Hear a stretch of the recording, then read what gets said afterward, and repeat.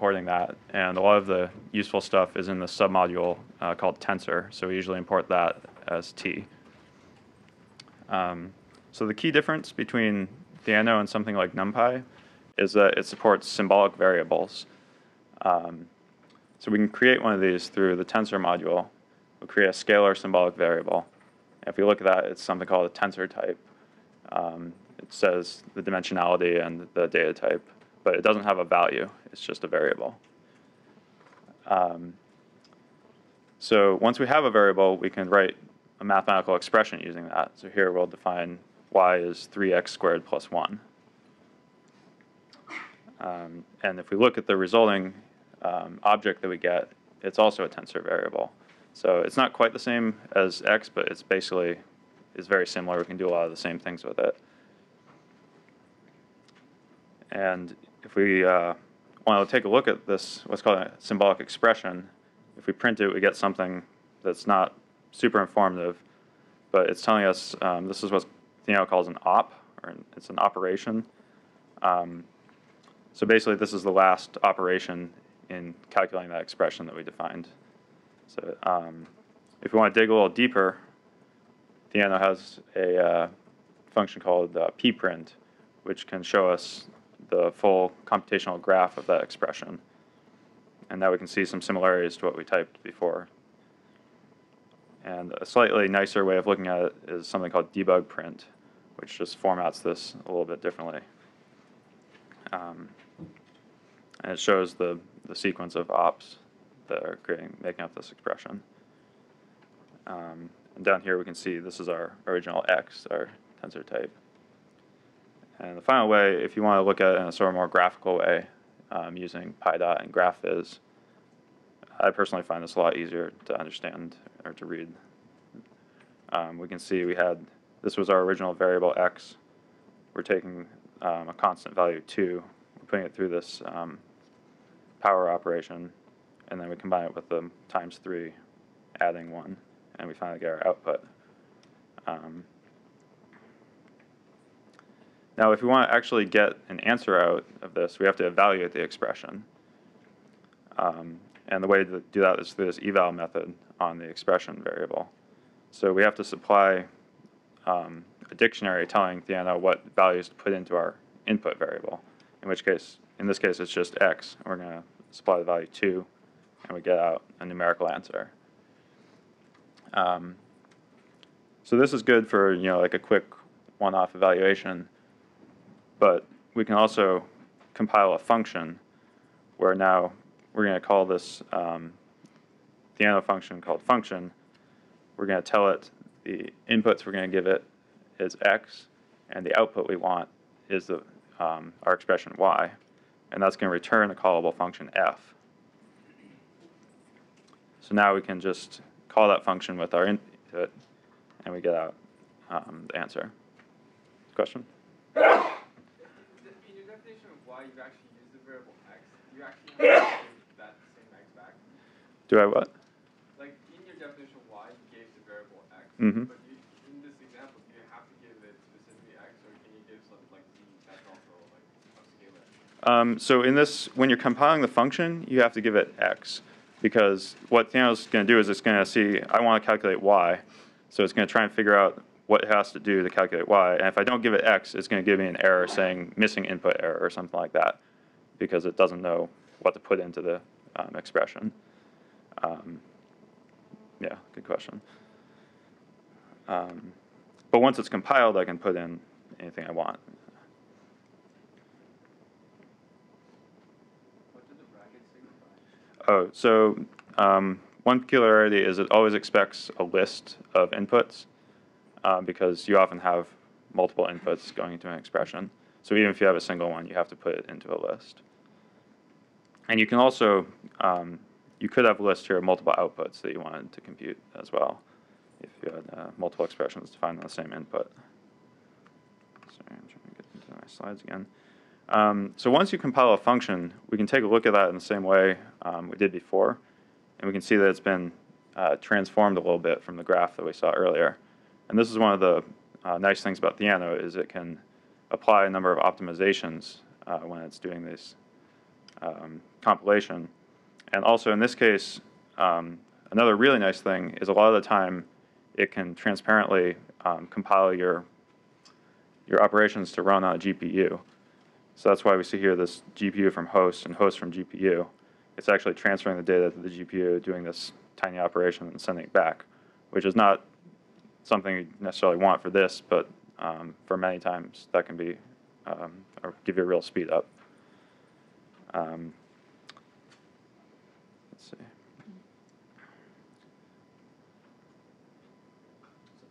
Are these graphs generated automatically based on the function? Yes. Yeah. So in addition to scalars, you have other things, tensors, matrices, and 3- and 4-dimensional tensors, or sorry, vectors, matrices. If you need something bigger than that, you can define your own tensor type, but usually this would give you all the variables you would need. And you can do a lot of the normal stuff you would do in NumPy with these expressions. You can do indexing, and you can even do fancy indexing. Although this uses an op called advanced subtensor, which can often be somewhat inefficient. So you want to be careful how fancy you get. You can also do a lot of numerical calculations, functions, either through variable methods or through the Theano.tensor module. But you shouldn't try and use just arbitrary NumPy functions on Theano variables. A lot of the time it will work because Theano is pretty smart about converting things into back and forth between NumPy, but sometimes you'll get something that looks like it works, but it gives you something that's just not what you expected at all. So to be safe, you should always use the Theano functions. So another really nice thing about Theano is it has what's called automatic differentiation. So pretty much all of the ops that it uses know how to calculate their gradient. And so if you want to get the derivative of something, or the gradient with respect to something, it can basically go backwards from the output and calculate it in a way that's pretty efficient. And you don't have to do any of the work. You can just define your expression and then call this t.grad. So we're going to take the gradient of log of x with respect to x, and that gives us another expression for the gradient. And if we can then just evaluate that expression. So that is really handy when you're working with neural networks, because a lot of the time you're trying to do gradient descent. So the first thing you need is the gradient of your loss function. Let's see. What's that? I think I'm not really clear on the distinction. Like, I think it's not really symbolic in the sense that like Mathematica would give you a symbolic derivative, but it does work on these symbolic expressions. So it's not like a numerical differentiation. So another really important part of Theano is what's called shared variables. So that's combining one of these symbolic variables with some storage. So we can create a shared variable from a NumPy array. And something that I should mention that's pretty important is if you're ever working with a GPU, which a lot of the time you want to be, they typically only support float32 data. And so you have to be careful that anytime you're putting something into a Theano variable, you cast it to float32.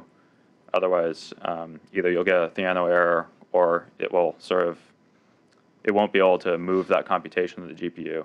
And so your program might run a lot slower than it would otherwise.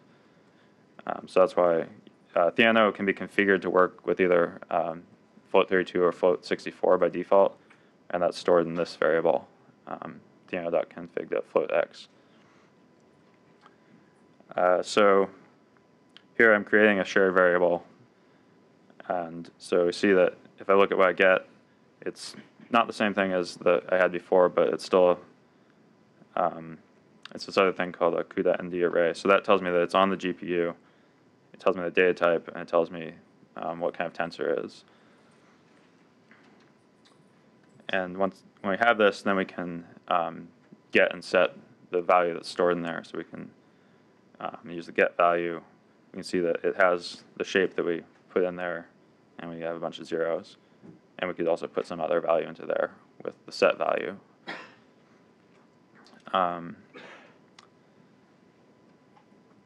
And we can use this the same way we used a normal symbolic variable. We can write an expression. We get an expression back. But the key difference is when we evaluate this expression, we don't need to give an input anymore. It's going to use the value that was stored in that shared variable. So we can just take that expression, directly call eval on it with no parameters, and we get out the right answer. And if we want to compile a function, now we don't need to pass any inputs, but we still give an empty list, and we can just get a function back. We call it, we get the answer. Question? I don't really understand the use case of this. It's kind of just like a hard-coded number. Well, let me see if the next slide explains that. So the use for this is that there's something called updates. So now you might want to have a function that calculates something, and you can then take some of the output of that function and map it back into one of your shared variables. And then when you call the function, Theano is going to automatically update that shared variable. And so here's just a little example. I create a shared variable with the value of 0. I create an expression. So we're going to increment count by 1. And then we define our updates, which is just mapping count to this new count expression. Now we compile a function. It doesn't take any inputs. It calculates count. So it's going to return the current value of count, and it's going to apply these updates that we did. So we call that, get 0. Next time we call it, we get 1. Call it again, 2. And so this becomes useful when you have something like gradient descent. You define a function that's going to calculate. It's going to take your gradients, calculate an update step, and then you can apply that automatically to your weight matrices or whatnot. So yeah, so that's basically, that's the very basics of Theano, and those are the things that you would find yourself using most often. Are there any questions? Yeah. Actually, the first, updates is a native keyword for Theano function. Yes. Okay. And the second is, you would only share variables to take advantage of like computational clicks, correct? Yeah, so that's the other thing. So you said it was like a CUDA-ND array. So that means it lives on the GPU. If I'm doing a computation on the GPU, it can store the update there without having to come back to the host and then back to the GPU. So yeah, so that would speed things up a lot.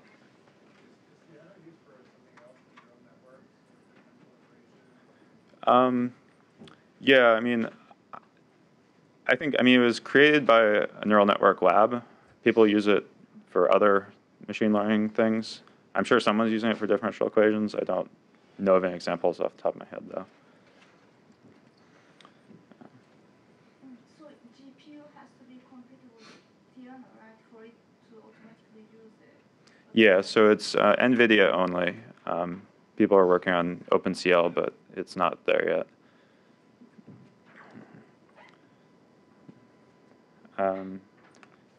So if you want to try this, I've made another notebook with a few exercises. You can try them now or later if you want. And yeah, let me know if you have any questions or you want me to go through any of these. Basically just calculating a simple function, calculating something using updates, and then calculating something a little more complicated. You can implement the game of life.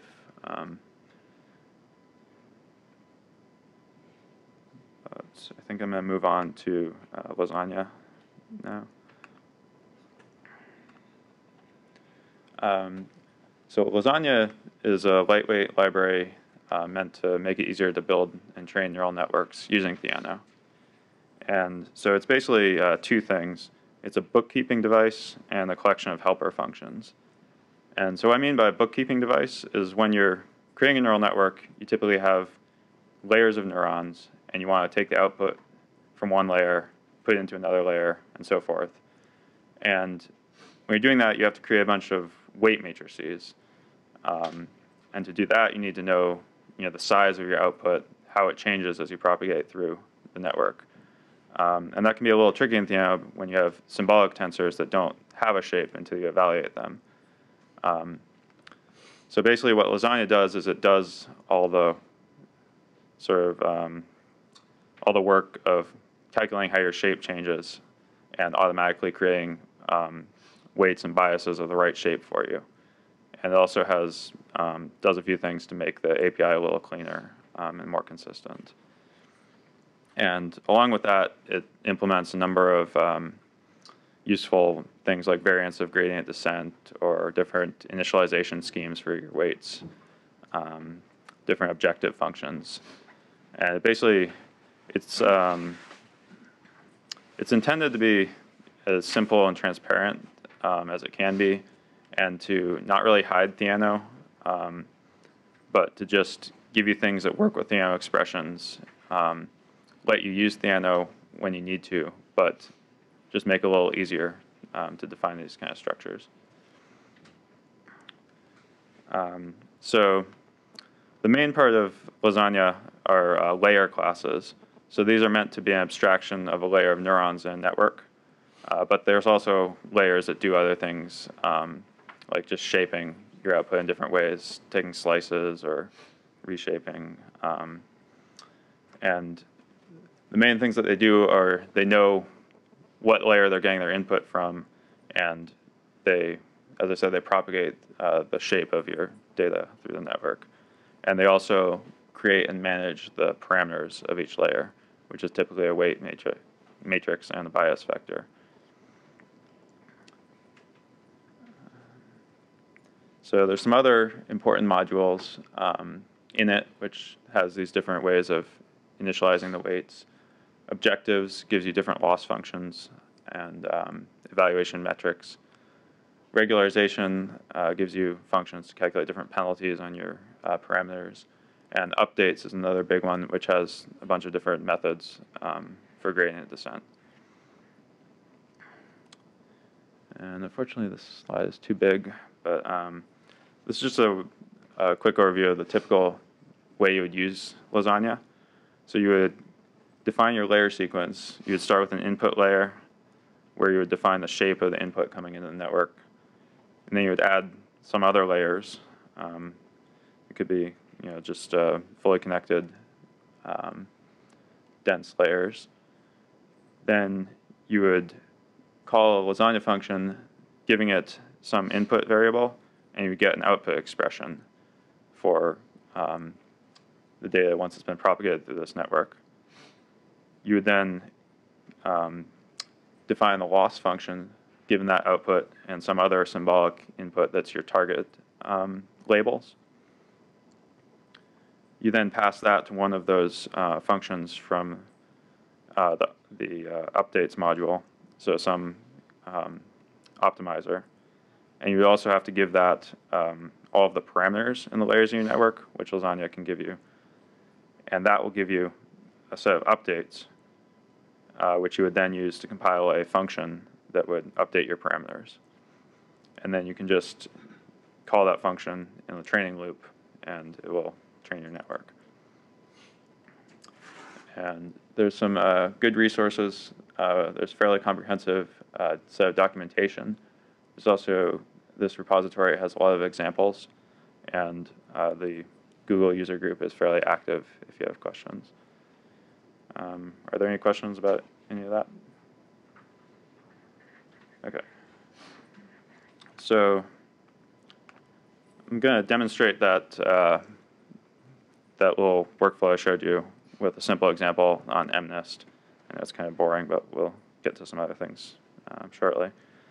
So basically, start out doing all our usual imports, NumPy, Theano, Lasagne. I don't know if I should run that. Yeah.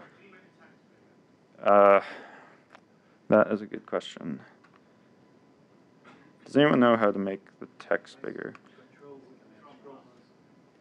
Control. Sorry, what?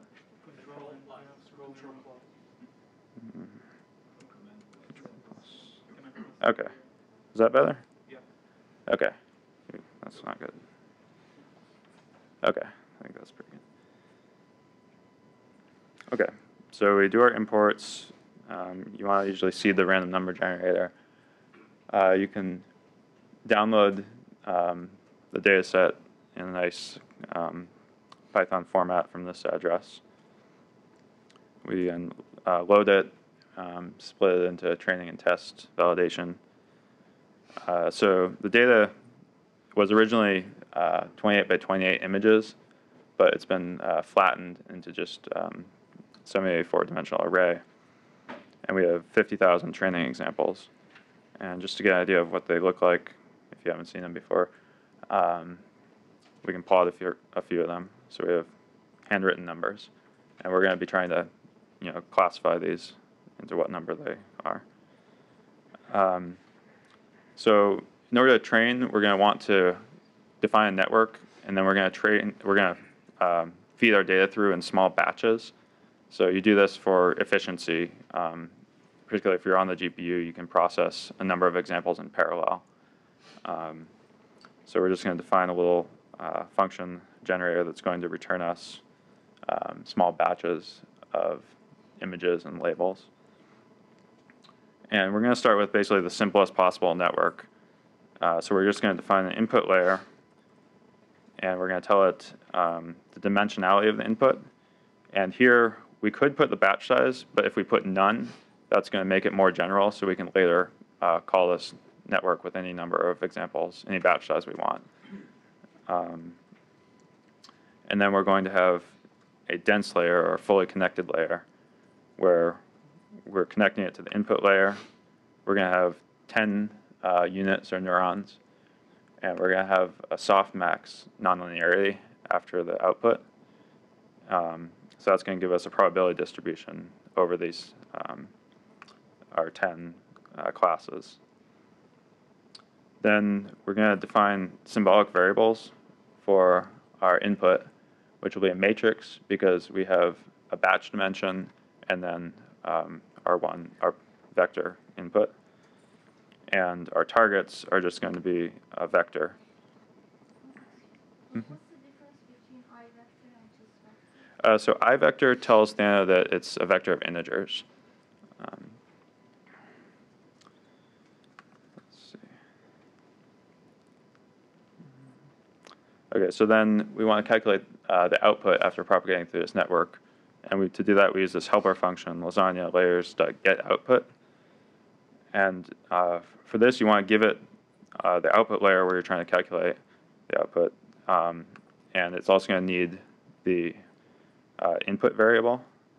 And so this is going to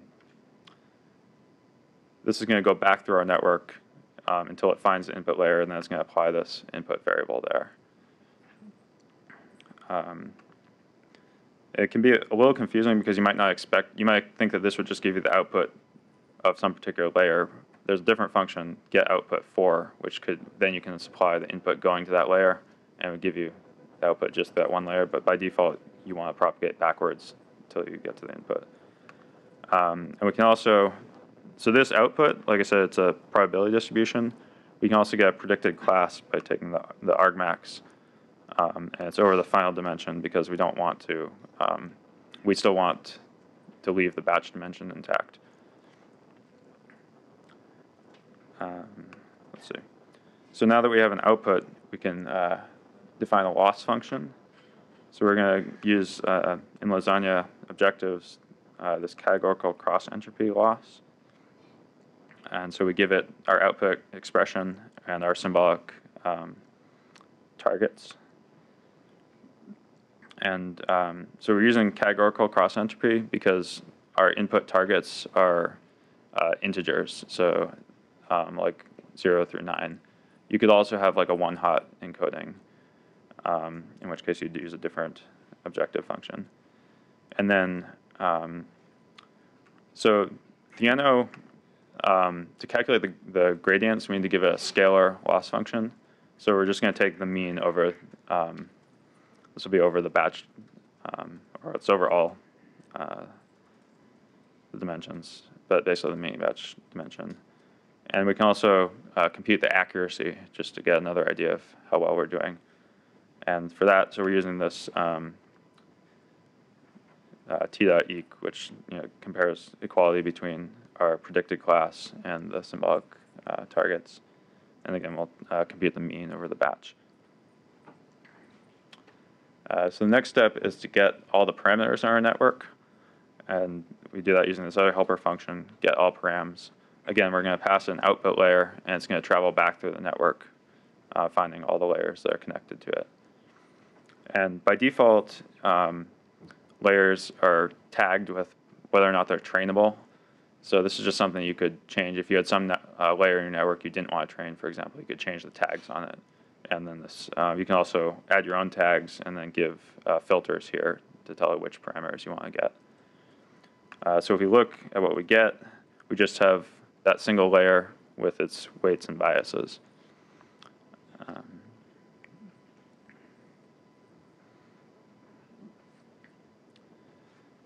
So next step, we calculate the gradients. It's just t.grad of the loss with respect to those parameters. From there, we can calculate updates. We're going to use basic vanilla stochastic gradient descent. We give it the gradients, the parameters, and some value for the learning rate. And if we look at what we get, it's a update dictionary. So it's mapping our weight matrix to some expression for the update, and similarly for the biases.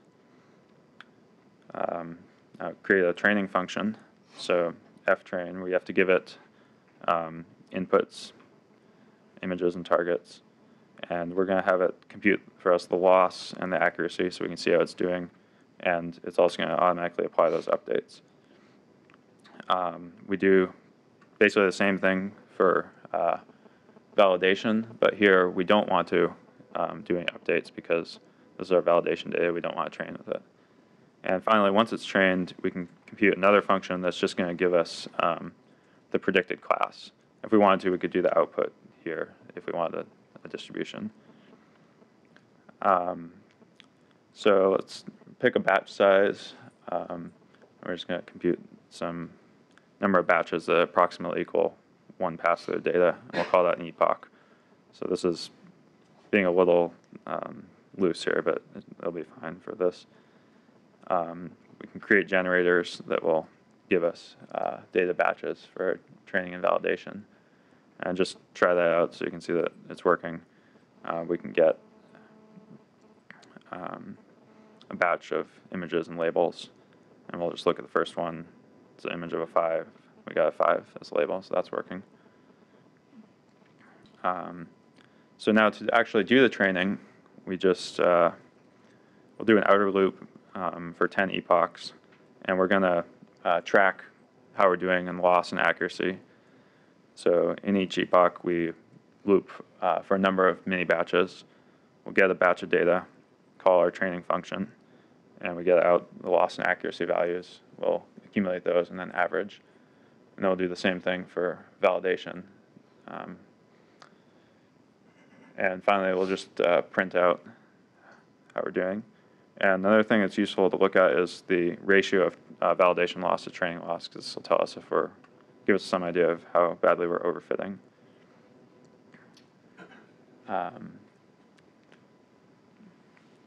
So you can see we start out, get pretty quickly to 80% accuracy. After 10 epochs, we get up to about 92% accuracy, and it won't really go up from here. And so this is a pretty bad accuracy, but we have a very simple network. And so basically, I mean, what we have is equivalent to logistic regression on the pixel values. And in one of the exercises, it asks you to use scikit-learn to try a logistic regression. You'll see that you get basically the same value. We can then take a look at what our trained weights look like. So it's a shared variable, so we can use get value. So we have our layer. We can access the weights. We can get the value there as an array. And we see that we have one weight for each pixel in the input, and then we have one of these for each neuron in the layer. And we can view those as images. And you can sort of see it's learned something that looks kind of like the digits. 0 and 1 are pretty easy to see. The others, maybe not so much. And so, yeah, you can see that this is basically the same as logistic regression. Another thing that you can try is adding another layer of neurons in between the input and output. I'll just bring that up. So, yeah, that's a pretty simple thing to do. You just define a hidden layer, and then you connect your output to that instead. So, if you run this, I don't think it'll come up here, but you'll see you get up to, I don't know, something like 97% accuracy. And you can try playing with different numbers of neurons, different numbers of layers. Another thing that's also important is the optimizer. If you try different algorithms, you can see they'll converge, quicker. They might also diverge. You'll have to play with the learning rate a lot of the time. And another thing that's kind of interesting is you can look at the weight values that you get, and you'll see that they can look very different depending on what algorithm you're using. And that can be quite important when you're working with more complex networks, because even though you might get to very similar performance, you're actually in a very different sort of part of the parameter space, and it can have a big effect on your ultimate performance. Let's see.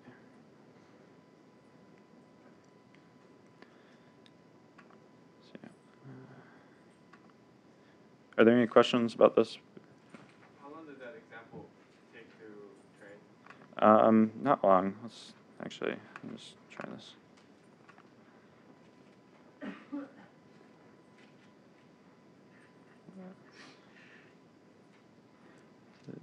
are we doing? Yeah, sorry, I should have run this before. But okay, you can see here it's going now. It's taking about a second per epoch.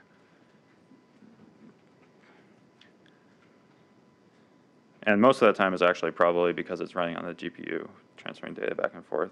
It's not really doing anything complicated. You can see this one got up to about. So here we're maybe overfitting a little bit. You can see that we have a ratio of about 1.5, and our training accuracy is about 98%, but validation is only 97. So in this case, you might want to add some sort of regularization to that hidden layer. Yep. Does Lasagne support early stopping based on validation? Not really. So that gets back to what I was saying. So it's basically the deal of Lasagne is not to do like every possible thing, but to make it really easy to do things yourself. And so you can see I had to write my own training loop, but there's not really anything to it. It's just a Python loop. So if you wanted to do early stopping, I could just calculate this ratio, train the val, and have some condition to break out of this loop. If you wanted to change the learning rate as from epoch to epoch, do you have to recompile that Theano function? So that's a great question. In this case, I would, because of the way I did it, but you could also give a shared variable here instead of a constant learning rate. And then inside that outer loop, I could update the value of that shared variable. Sorry, does it support more complicated learning algorithms, like where the learning rate is adapted automatically? Yeah, so let's take a look.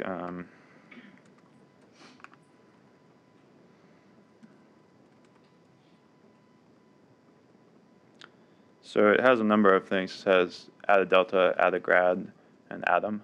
So all of these will adjust the learning rate per parameter. So when you define the layer, you said dense layer, Mhm. fully connected. Yep. So what are the alternatives? Can you do shared rates or whatever? Sorry, I'm not sure I So understand. in the layer, you said the option was dense layer, Mhm. right? So which means fully connected. Yeah. So I guess the next thing I'll talk about is convolutional layers. Are there any other questions? Or, yeah. I have a more general question. All the toolkits that are based on Theano, because you have to actually compile the function, Mhm. debugging the network is really problematic. Do you have any advice on that? Honestly, not really. There are some good Theano tutorials on debugging, but I generally, yeah, the errors you get can be very annoying. It's hard to tell what's going on. But at this point, for this sort of feed-forward networks, they're pretty well debugged. If you're using Lasagne and you're following the documentation on what kind of inputs to get, you really shouldn't get any errors. When you start doing your own things, it gets a little more difficult.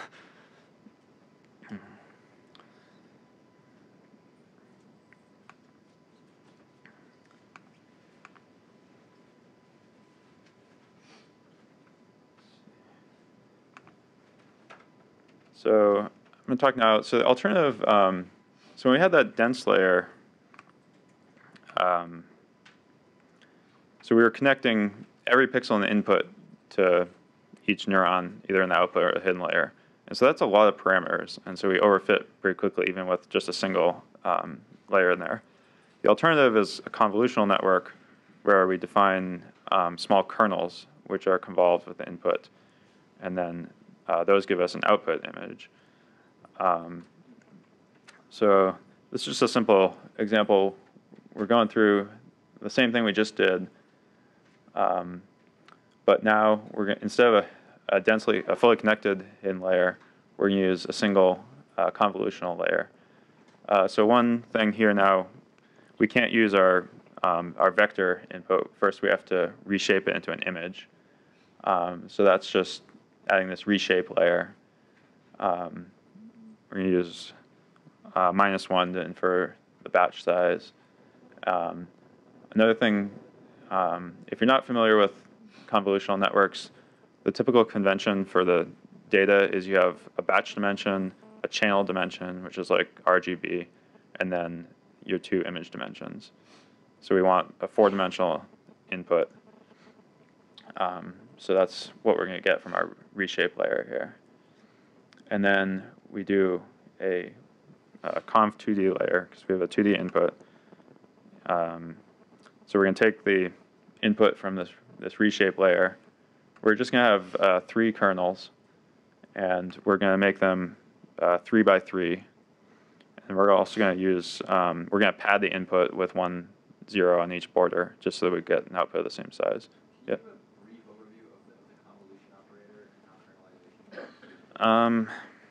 Yeah, sorry, I should have had some slides on this.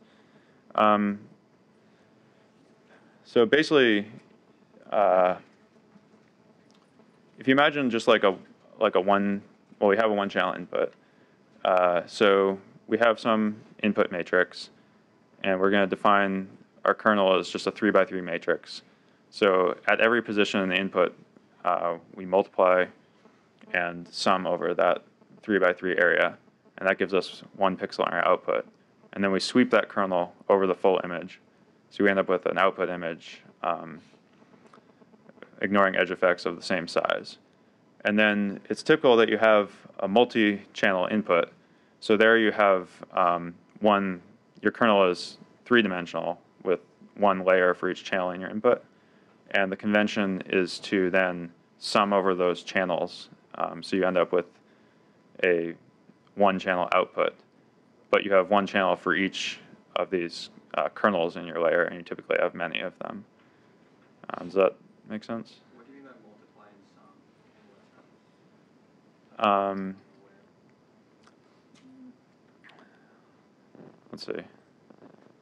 So basically, so you have this larger input image, and you have this 3 by 3 kernel. So just like say we're starting at the top left corner, you would take that 3 by 3 region at the top left corner. You would do like a element-wise multiplication with your 3 by 3 kernel, and then you would sum all those values into a single output.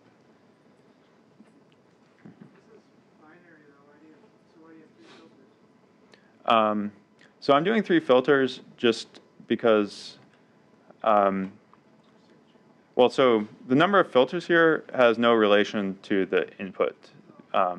Basically, it's just each filter is going to be a sort of feature detector. And I decided I wanted 3 of them, mainly because then I can plot the output as an RGB image, which I'm going to do in just a second. And then after this, we have a dense layer, same as before. So we're barely increasing the complexity versus our logistic regression.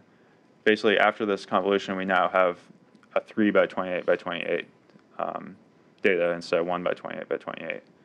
But we can see when we run this, we get up to, pretty high accuracy just with 3 filters. And if you added more filters, more layers, you could push this even farther. So, but what I want to do is look at the output after it's gone through this convolutional layer. So we can do that just by using get output again. But here we're not using our output layer, we're using our convolutional layer. And we get an expression for the filtered image, and then we calculate a function to evaluate that. So we're just going to look at the first few training examples. We run it through this function, we get out 10 images, and just reshape them a little bit. And we can plot these. This works. Sometimes this works, sometimes it doesn't. Okay, yeah. So what I find interesting is, I don't know if you can see the blue very well, but basically the different filters have learned to be sensitive to different parts of the input. So here it looks like blue is highlighting this horizontal, red is more vertical, and green is maybe diagonal, I don't know. And so this gives you some idea of how this can help improve the accuracy. And then the basic idea of the deep learning is then you have many of these feature detectors, and you have many layers. So you're hopefully creating features that can be sort of composed into other features that are more abstract. But because you don't have so many free parameters, it sort of should learn things that are reusable and generalize well, which hopefully lets you get good results without so much overfitting. Are there any questions about this? I have a question about the filters. So what is the structure of these filters? You have these 3 by 3 filters, which gives you 9 weights to train for each filter, right? So each filter, yeah, that's correct. Yeah. So what is the structure? Is it like random? You just That's a good question. So they start out random. So that's where let's see. So when we define this conv2D layer, it's going to give them some random initialization. Let me actually.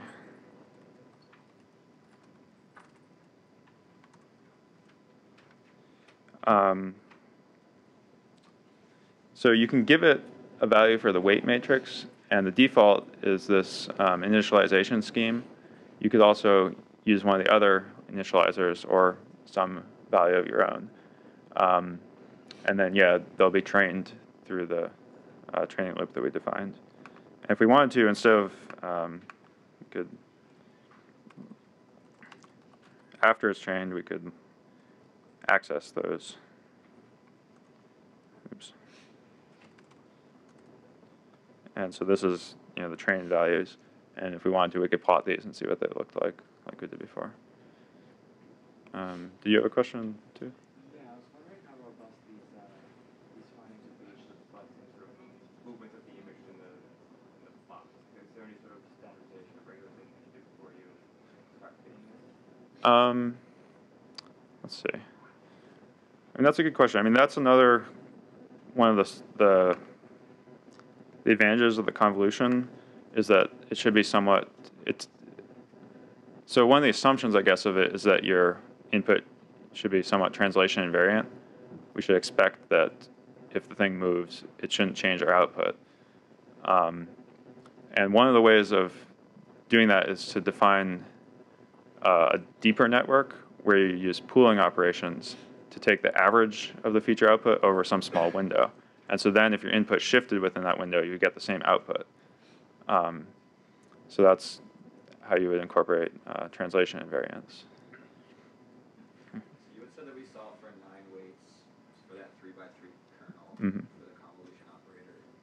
In this cell right here, you have several 3 by 3 matrices. Is that so different one for each layer? Right. So this would be the first filter, second, third. So yeah, so 27 weights plus all the weights from these. So again, there's way more than this weights connecting the output dense layer. So are these weights trained by gradient descent as well? Yeah. So if we did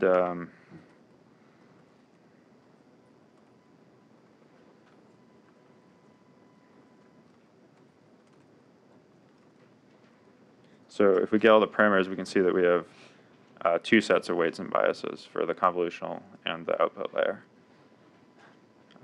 And yeah, you can give your weights more informative names if you have a complicated network and you want to be able to tell where these parameters came from. Is there any different kind of scheme for doing gradient descent updates on these weights? It's just another kind of chain in your gradient.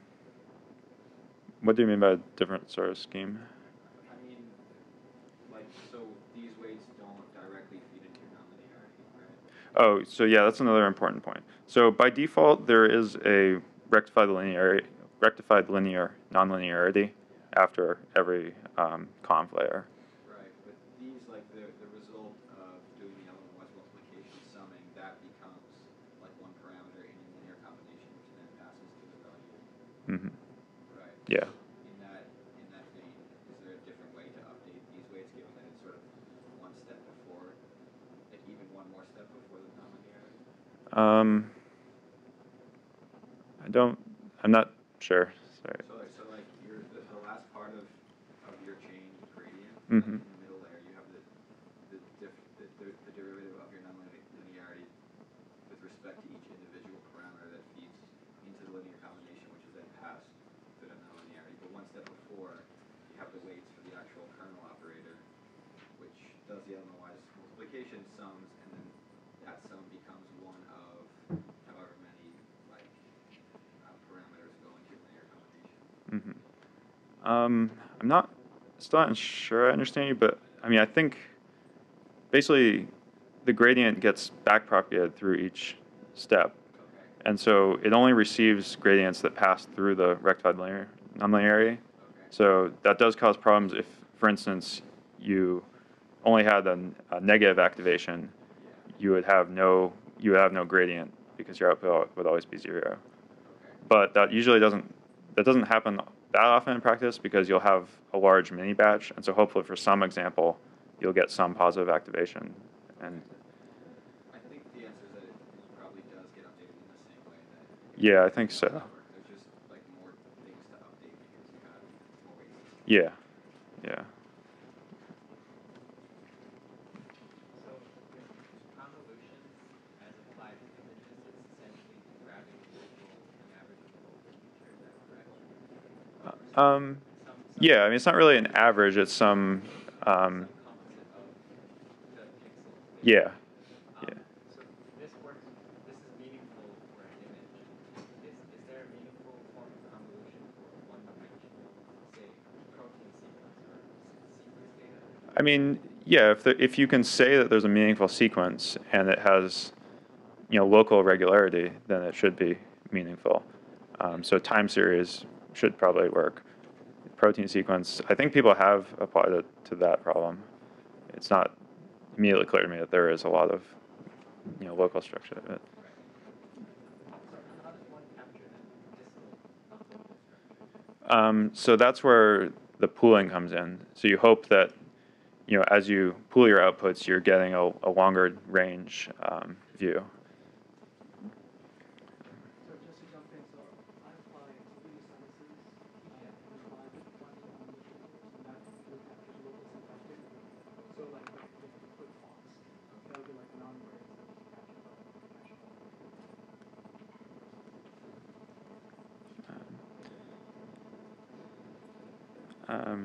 So here I'm going to show a slightly more interesting example. So here I'm going to take a large network that someone else trained on this ImageNet dataset, which is a dataset of millions of natural images with something like 1,000 categories. And I'm going to apply it to my own classification problem.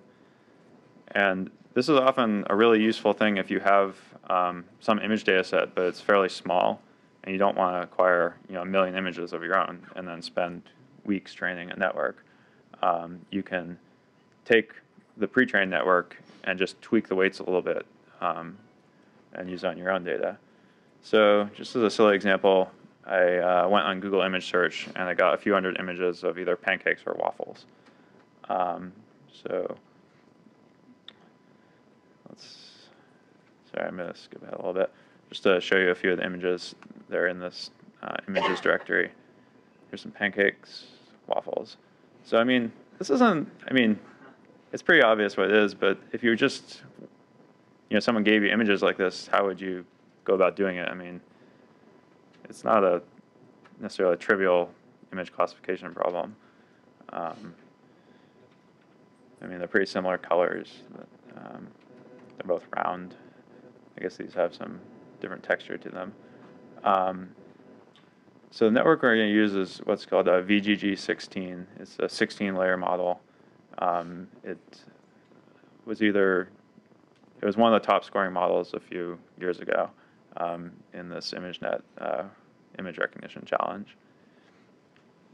And it's basically the same as what it's not really using anything new that we haven't seen yet except for pool 2D layer, which just does this downsampling operation that I was talking about. Pooling. So pooling just, you can define a pooling kernel, usually 2 or 3. So it's just going to take a 2x2 window in your input and either take the maximum value or the average value within that window. And it's going to apply that across your image to give you another image that's smaller by a factor of 2 or 3 or whatever your factor was.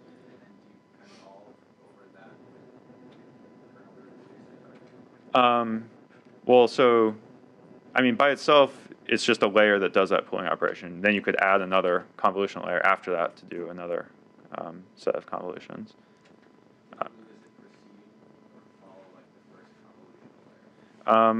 You typically wouldn't precede it because then you could just downsample your data before. But yeah, what usually happens, if you look at the structure of this network, we're feeding in a RGB image that's 224 by 224 pixels. And there's 2 layers of convolution followed by a layer of pooling. And then that repeats. Another 2 layers of convolution, another layer of pooling, then 3 pool, 3 pool. So it's a fairly common arrangement that seems to work pretty well, is either 2 or 3 convolution layers followed by a pooling layer, and then just repeat that until your final output image is a manageable size, like 5 by 5 or 7 by 7, something like that. After that, then they apply a couple of fully connected layers, followed by this final fully connected layer is the output classifier. So in the original problem, there were 1,000 classes, so they had 1 unit per class, and then a softmax at the end of that. So in each convolutional and pooling layer, is there a nonlinearity? There's no nonlinearity on a pooling layer, but in each convolutional layer, yeah. I mean, you could add the nonlinearity there if you wanted to, but there wouldn't really be a point because basically if you're using rectified nonlinear at each conv layer, then you apply a pool layer, none of the nonlinear is not going to do anything. But there might be some case where you would want to. I guess I missed it. How are you putting nonlinearity in the convolution? Yeah, so it's basically just, it's something that this conv layer function or class does. It tacks it on after doing the convolution.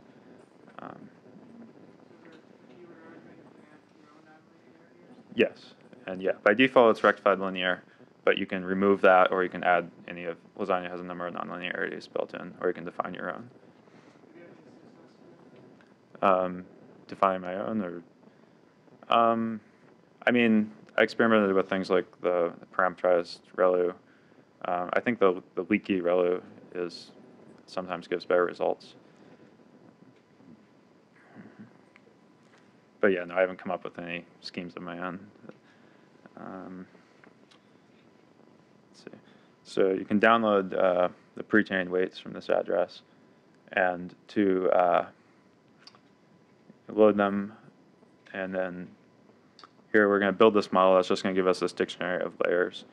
And so again, so Lasagne, it tries to be simple, so it doesn't have something like a neural net class or something like some other libraries do. Basically, you just define your layers, keep track of them however you like. I like to put them in a dictionary with informative names. So to get those pre-trained weights, there's a helper function, set all param values. So we're going to give it an output layer. As usual, it's going to go back through the network, find all the connected layers, and we're going to give it just a list of parameter values. So these are a list of NumPy arrays with the appropriate sizes. So after this, we have a built model with the pre-trained weights in it. And we have to do some pre-processing to get images from disk into a form that it likes. We have to shuffle it into that batch channel height width, and also do some mean subtraction, cropping it to the right size. So this is just a helper function to do all that. Try it out. I'm going to take one of these images. This is what it looks like after going through the cropping and everything. It's waffles. Let's see, so just pre-processing it all, and then dividing into training and validation sets. I should clean this up a little. Sorry about all this.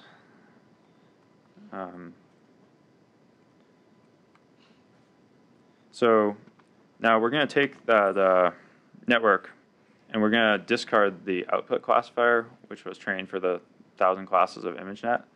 And we're going to create our own. It's just a dense layer connected to the second to last layer with 1 unit for each of our classes, pancakes, waffles. And we're going to have a softmax nonlinearity. After that, we do the usual stuff, define our symbolics, get our output and our loss, get our parameters or updates, and define training functions. Here is a fairly large network, so we have to use a smaller batch size than we have been. Otherwise, we'll run out of GPU memory. And then we're going to define helper functions. These will just pick a random batch from our data, feed it through either the train or the validation function. And then do our usual training loop. Let's see. So we can see after, I call these epochs, but they're not really. It's just a, so after 5 sets of 25 batches, we've gone from 90% up to almost 94% accuracy. And we can then take a look at how we do on the validation set, looking at some of these images. So here, the gray number is the true class, and it's either green if it's correct or red if we made a mistake. So you can see we do pretty well. I mean, some of these are fairly, we have some strange things in our training set. So yeah, I mean, 94% is not amazing, but before I went too much farther, I mean, it's a nice quick baseline, and you'd probably want to go through and clean this data set a little bit. But you can also try changing where you attach your output layer, adding some regularization, things like that. Were waffles and pancakes in the original 1,000 objects? No, there was a waffle iron class, but yeah, I checked that these are not in the original training data. I do wonder if the waffle iron helped or not. Did you check the learn rates in this case? The learning rate? Yeah, Yes. the learning rates. Sorry. For example, in your first slide, you showed very nicely the learned rate Oh, yes. for the digits, which had some patches. Yeah, it's a lot more complicated when you get a deep network to figure out what the weights actually are representing. There's a lot of papers that try different methods for interpreting them, and there's actually a nice, in the recipes repository, someone also has made this nice notebook that tries out a couple of those, basically showing how you can try to visualize what is being seen at different layers in the network. But you can see all these different methods give very different outputs, and it's a little tricky to tell what's actually happening. So I prefer just to go by the performance metrics most of the time. Question in the back? So I only have examples of supervised, but Theano is definitely used for a lot of unsupervised learning.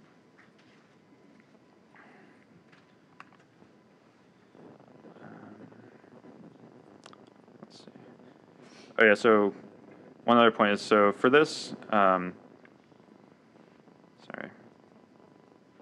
because we're trying to fine tune it, we assume our weights are already pretty close to what we want. So I'm using a much smaller learning rate than we did before. So this is something you'd also want to play with in a real problem. And you might also want to do things like adjust the learning rate, have a higher learning rate for your output classifier.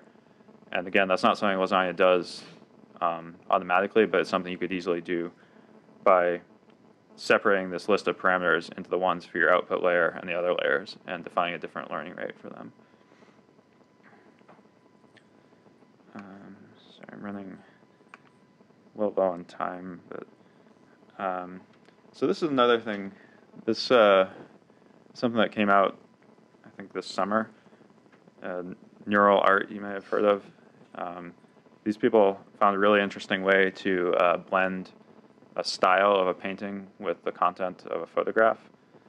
So this is just an example of how you can do that in Lasagne.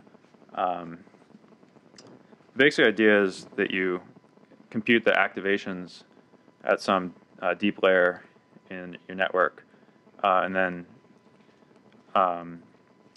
look at the correlation between different filters, and then compare that, optimize the difference between that for your style and your content images.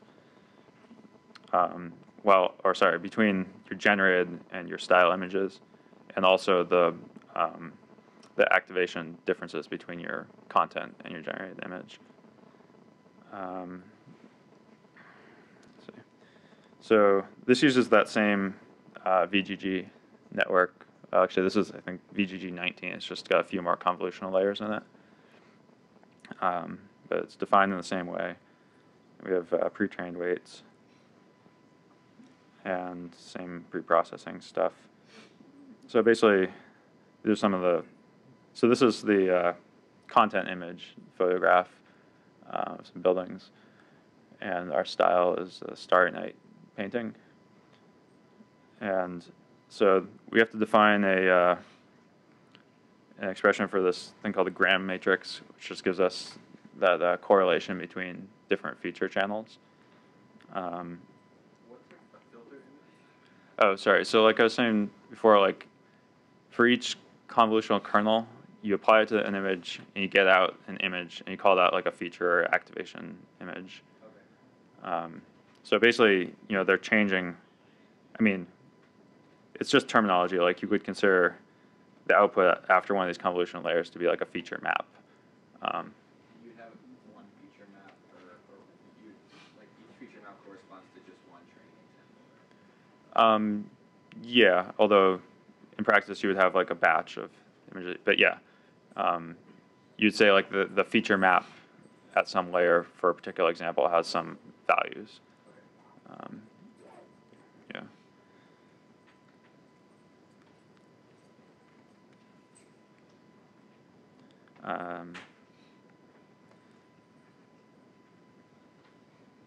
So yeah, like I was saying, we have like a content loss, which is just a squared distance between.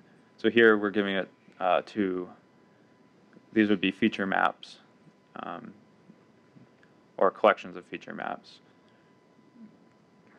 And we have the style loss, where we basically start with the same thing. We calculate this gram matrix, and then we calculate the squared difference between those for the two images.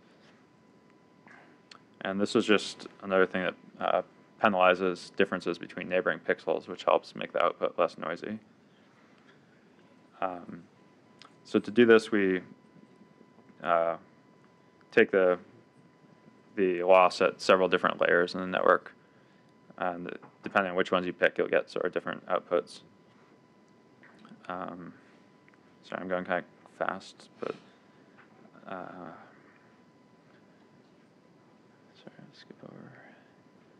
And so here's an example of that. What I was talking about before. Like, we can define different coefficients for these different portions of the loss function, and finally we just sum up these different things to get a final expression. Again, we just, as usual, we take the gradient with respect to that total loss, and we can define functions for it.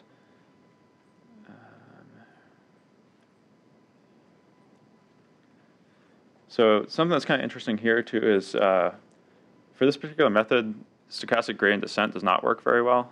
What works well is this LBFGS optimizer, and as far as I know, no one's implemented that in Theano directly.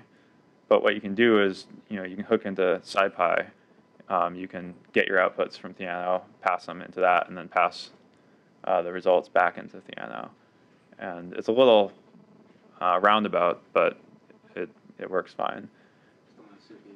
What's that? Yeah, so that happens on the CPU. So maybe it doesn't work fine. It's probably not as fast as doing it on the GPU. But I think most of your time is actually computing these convolutions. So it doesn't really slow you down too much to do the optimization on the CPU. So this is just some examples of what it looks like. We start from a noise image. You start to get some of the color and texture appearing. After some more iterations, you get more texture. And then you start to see some of the content coming in. And using to draw you on the final image. It doesn't really fit on the monitor, unfortunately. But I think this looks really cool. And if you go to their lab and look at what else they've done, they've generated some really amazingly realistic texture images with a very similar method, where they're not trying to optimize content, but just texture. And it's kind of crazy how well it works. So this is just an example of what you can do with this stuff. I mean, this paper came out, and I was able to implement this in a couple of days because of all the stuff that's already available. All the tools are already there. Let's see.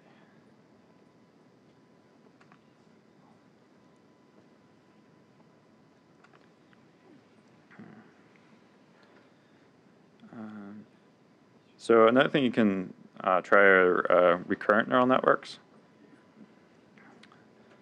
So this is a sort of different, it's kind of similar to convolution, but it's a different idea that you're going to process a sequence of data, and basically you're going to apply like the same weight matrices to each time step. You have so at each time step you have some input value, and you have a hidden state that persists from your last time step, and you're going to apply some matrices that tell you how to compute a new hidden state from the previous and the current input. And so one thing that you can do that this is kind of interesting is take some input text and try to train your model to predict what the next character in your text will be. And if it can learn to do that, then you can sort of sample from that and get an output sequence that looks somewhat like your training data. It's got similar vocabulary and sort of phrasing. So you may have seen a char RNN, which was an example that was pretty popular of this. People apply it to a lot of different things, like political speeches, magic cards. You can generate all sorts of interesting sequences this way. So I decided to try this out using data from patent claims, which is a freely available data set. And so this is what some of the training data looks like. It's just sentences describing claims and patents.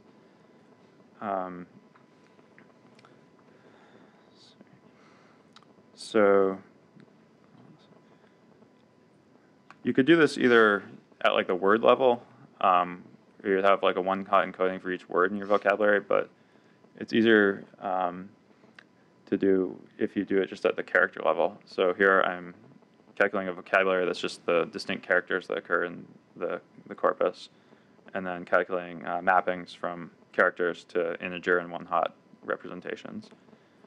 And so I'm going to look at, define a network that's going to look at sequences that are 50 steps long. And I'm going to have a recurrent layer with 200 hidden units in it. So to train it, create a generator that's going to sort of randomly pick sentences from this corpus and feed them to me in sequence of that 50 characters.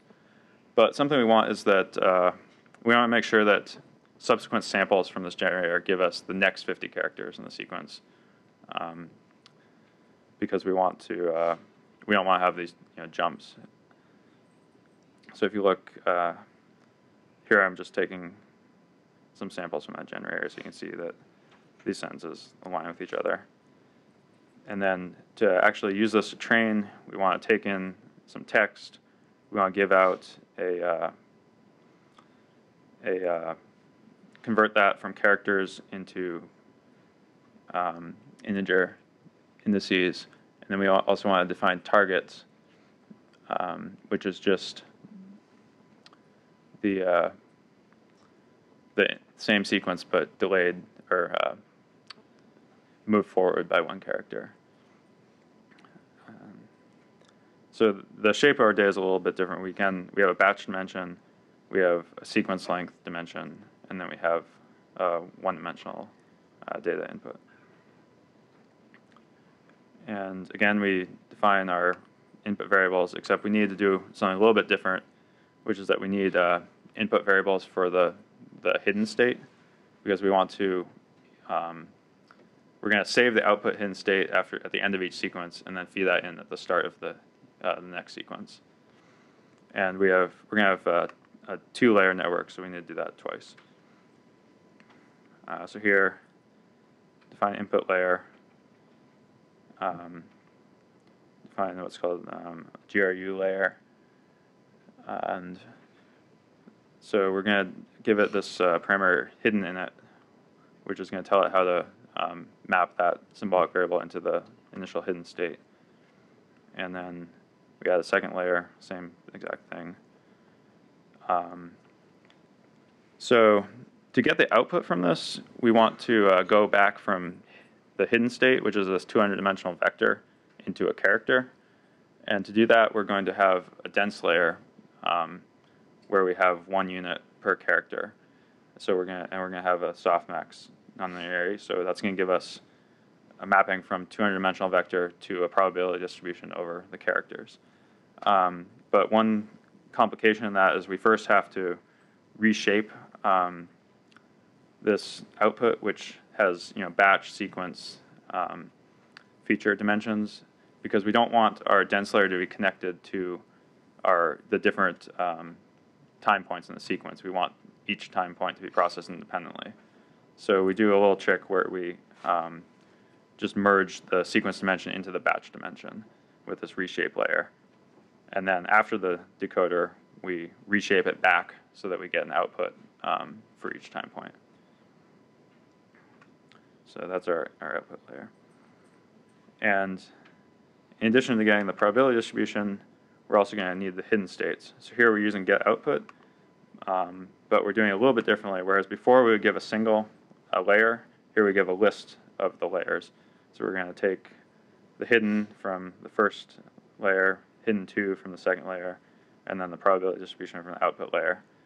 And again, we just give our input sequence. And the hidden state, we're only interested in the final time step, so we just index that. We need to do a little reshaping to do the cross-entropy loss. And again, we end up with a loss function as usual. So these networks are a little more complicated to train. They tend to have stability problems because you're repeatedly applying the same matrix over and over. So some common things to do are to take your gradients, clip them to a maximum value, also apply like a total norm constraint to them. So these are some helper functions that will do this, these modifications for you.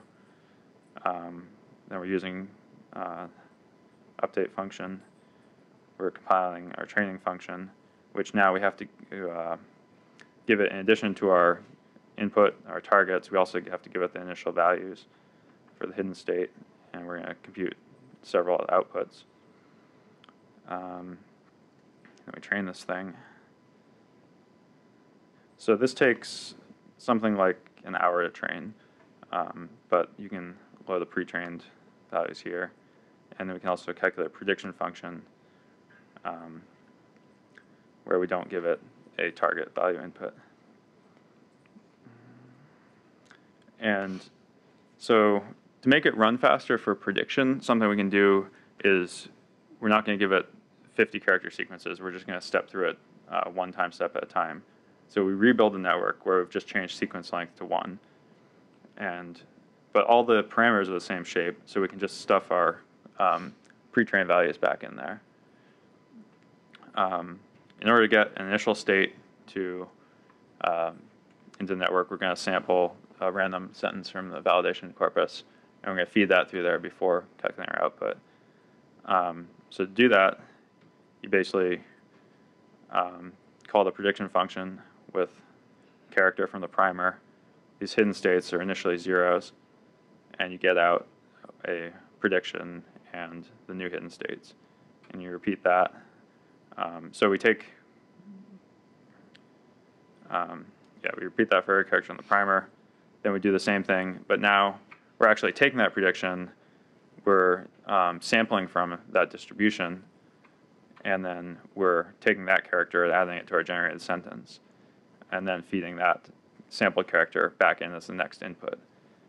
And so we're going to do this until we get to a line break. And so you can see, the text that comes out is fairly intelligible. These are mostly real words, and you could maybe see this as a patent claim.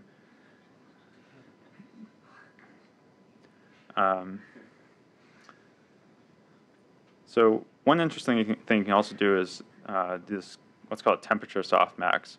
So you can change the normalization of that distribution, and you can lower the temperature, and that will make it less.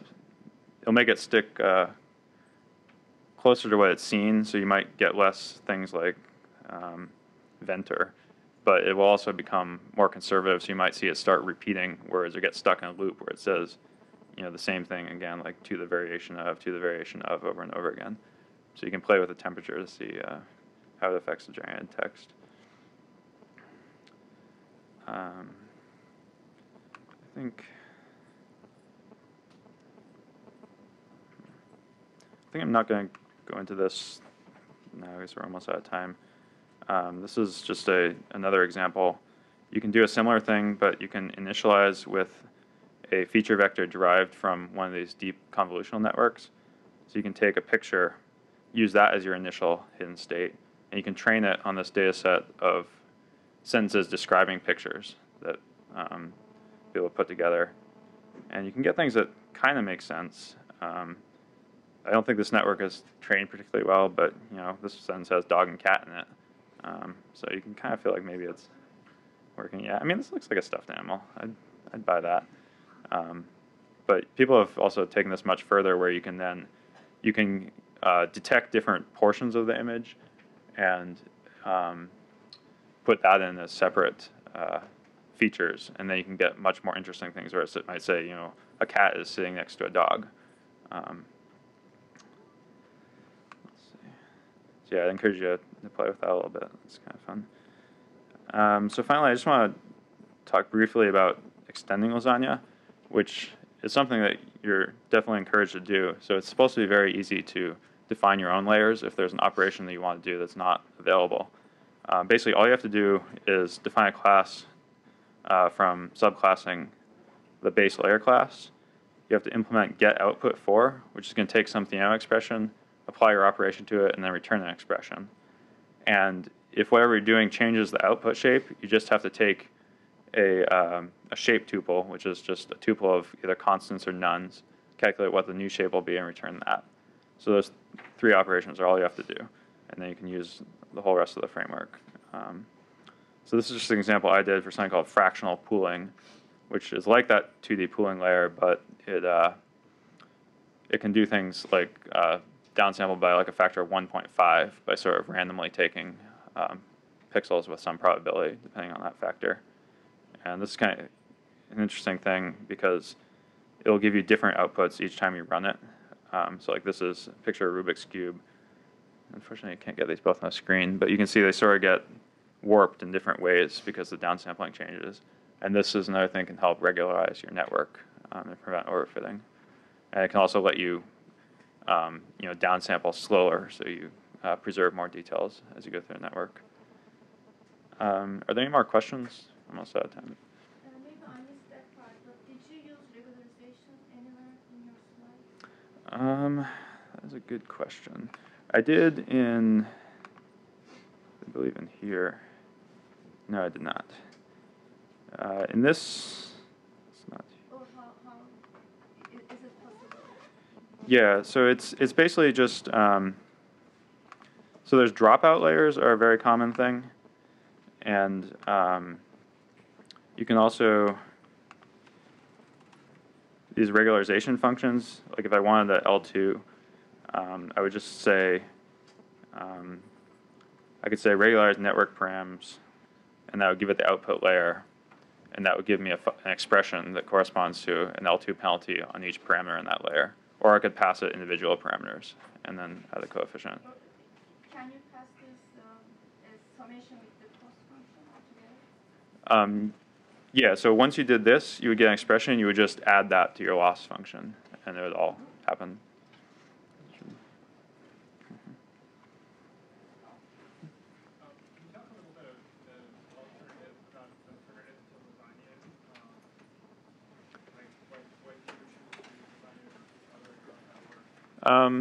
So there's some other alternative. I mean, do you want Theano or just alternatives in general? Okay. So there's other Theano alternatives like Keras and PyLearn2 are some big ones. They tend, like each one tends to have a different audience. So Keras is maybe better if you want like a scikit-learn style interface where you can give it X, Y, fit, predict. There's also other things like Caffe, which I think are in Torch. Personally, I like Python, so I'm kind of sticking to Theano-based libraries. Although Caffe is also pretty nice. They've been around for a long time. It works well, and I think it has a bit of a speed advantage. One thing about Theano, if you've been trying to run any of this stuff, you may have noticed it takes a while when you compile functions. That usually only happens the first time. It'll cache a lot of stuff. But it's definitely a drawback when you're trying to rapidly experiment. You might have to wait for seconds or minutes to compile your expressions. But I think it has the advantage that defining new stuff from a mathematical formula is pretty simple. Like you don't have to write a whole lot of code. So that I see as the big advantage.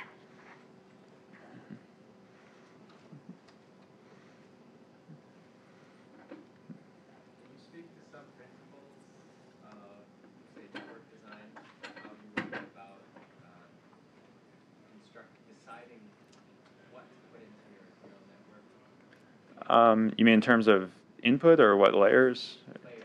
Okay. How you design the hidden. Yeah. I mean, I think there's a lot of trial and error. I think this this VGG structure is pretty common. I've used it for a lot of different problems. Not this exact structure, but the idea of a few convolutions followed by a pooling repeated until you get to a small output. And then either fully connected layers, or you can use one-by-one convolutions over your output map. That seems to work quite well. There's other things like the Google Net or the Inception network. It's for sometimes those give better results, but I think they're harder to optimize and just more complicated. The VGG layers defined somewhere as like, are they like a standard list of networks that you can find somewhere? Or? Not really. I mean, it's from this paper, Very Deep Convolutional Networks. They defined a number of variants of it there that they tested on ImageNet. But it's yeah, I mean, that's how I would characterize the basic idea, is just convolutions and pooling. But, so you're basically saying that you just add a layer, run it again, see how it fits or improves your model, and repeat? Yeah, so the big thing you want to do is monitor overfitting. So usually what people say you should do is make the network large enough that it overfits and then add regularization. And that usually takes the form of dropout layers, which are going to randomly remove some of the feature activations in different places. Yeah.